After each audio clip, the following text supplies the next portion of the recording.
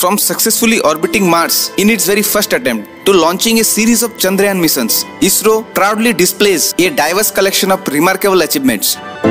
But do you know, in the 1960s, ISRO was known by a different name? ISRO was previously the Indian National Committee for Space Research, in short INCOSPAR, set up by the Government of India in 1962 as envisioned by Dr. Vikram Sarabhai. During its initial years, the Indian National Committee for Space Research functioned under the Department of Atomic Energy with Dr. Vikram Sarabhai as its chairperson. Later, on 15th August 1969, ISRO was formed and superseded INCOSPAR with an expanded role to harness space technology. In 1972, Government of India set up a Space Commission and Department of Space, and ISRO was brought under it. Did you know about it? Let me know in the comment box and subscribe to our channel for more such videos.